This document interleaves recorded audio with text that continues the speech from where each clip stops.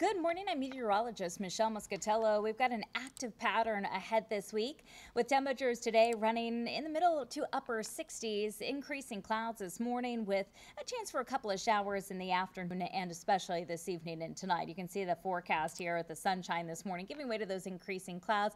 Some of our computer models have our temperatures up as high as the upper 60s to lower 70s. Some spotty showers around in the evening, then turning more widespread overnight, and we wake up to those rainy conditions on Tuesday morning. It doesn't last all day though. The rain tapers off for the afternoon. Temperatures will be cooler. Will drop as low as the upper 40s to lower 50s for the nighttime lows tonight, and then struggle to get back to near 60 degrees tomorrow with that morning rain and gradual peaks of sunshine late day and evening. Showers are possible again on Wednesday with an isolated thunderstorm. Full forecast on our main weather page. Have a great day.